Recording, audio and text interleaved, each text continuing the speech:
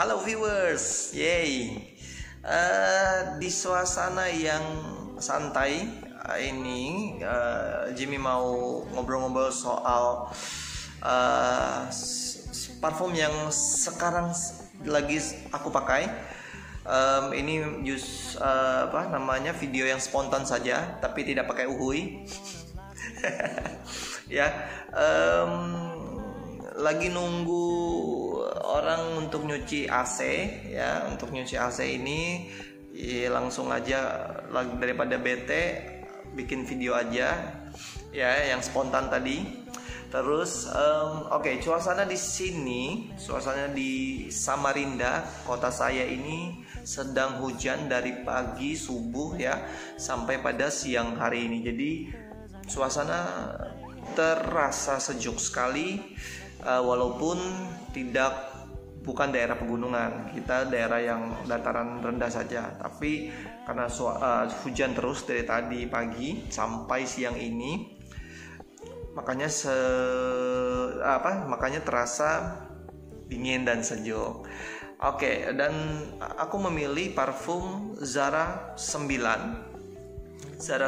yang warna merah ya. Di video yang unboxing first impression, aku mengatakan bahwa aku kurang begitu suka dengan parfum ini. Tetapi sekarang aku mulai match gitu dengan parfum ini. Dan apalagi di suasana yang dingin, suasana yang sejuk, suasana yang adem ya, membuat parfum ini jadinya lebih enak dipakai dan dinikmati, dicium. Dan aku pakai 1, 2, 3 di belakang itu aja, dan itu lumayan silage-nya lumayan oke, walaupun cuma 3 semprot saja. Dan lumayan long lasting, lebih long lasting dari Zara 8 ya, yang warna hijau itu, yang aku juga suka banget wanginya, wangi melon.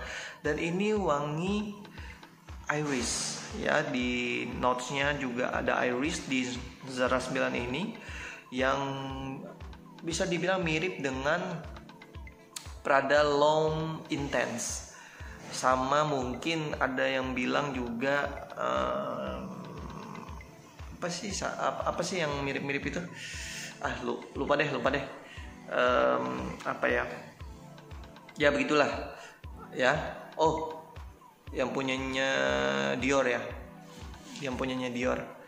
Lupalah. Jadi aku kesini juga jadinya senang aja dengan parfum ini. Parfum yang kalau dicium langsung begini ya terasa menusuk ya. Tetapi ketika ada silage-nya, ada projection-nya yang tercium, itu juga bikin kita enak, bikin kita relax, bikin kita tuh kayak elegan ya. Walaupun aku sekarang pakainya kaosan gini, tapi ya parfum kalau seneng ya pakai aja gitu kan ya. Walaupun memang lebih baik menyesuaikan dengan outfit kita. Anyway, aku suka juga dengan parfum ini. Lebih kayak ada kesan wangi kayunya ya, wangi kayu, kayak kayu-kayu yang dibakar gitu. Dan iris, wangi iris oke.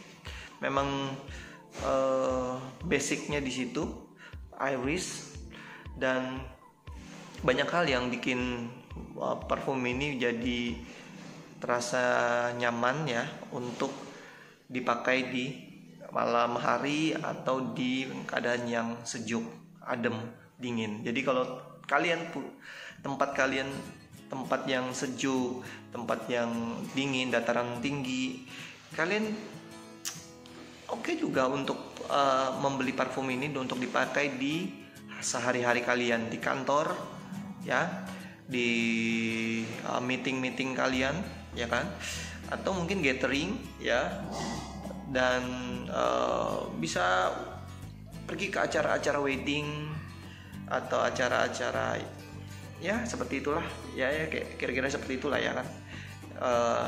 Walaupun nggak harus acara-acara penting, casual juga oke, sama kayak aku sekarang begitu. Oke lah kalau begitu, itu aja dari saya untuk Zara 9. Komen untuk bertanya-tanya kalau ada yang pertanyaan. Terus kalau ada mau tambah-tambah, silakan komen juga di bawah. Thank you, bye.